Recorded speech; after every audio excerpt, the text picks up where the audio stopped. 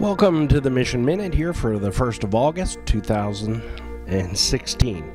Probably be a little longer than a minute today, but it's a great story. I got an email from Sub-Saharan Africa, and I think I've redacted all the names, so I should be able to tell you this great story. 2 years ago, we met Unda at a remote village where we visited for the purpose of getting to know people, build relationships, and begin sharing the gospel. He eventually came to Christ and was the only believer we knew of there at that time.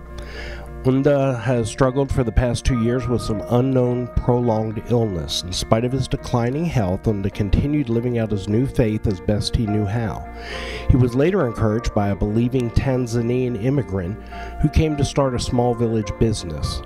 3 weeks ago, Unda died. Because he was a follower of Jesus, his family refused to bury him.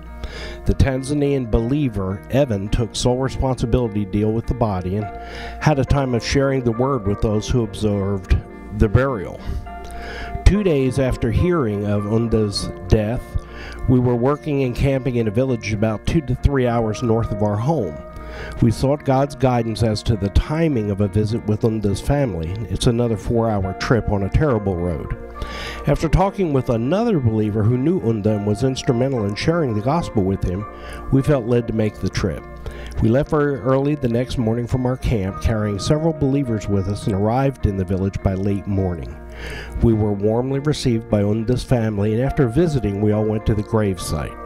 A group of about 30 to 40 Muslim men and women walked to the site where we gave thanks for Unda's life, shared a gospel presentation of the hope we have in Jesus Christ, and afterwards we met at the mother's house and presented her with some gifts and some words of encouragement.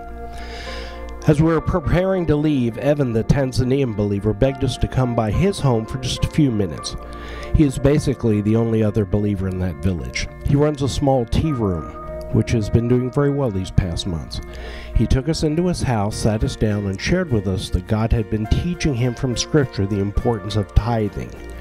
He then placed 2 10-liter buckets in front of us, one filled with wild honey and the other with new cooking oil, and also gave us a live chicken.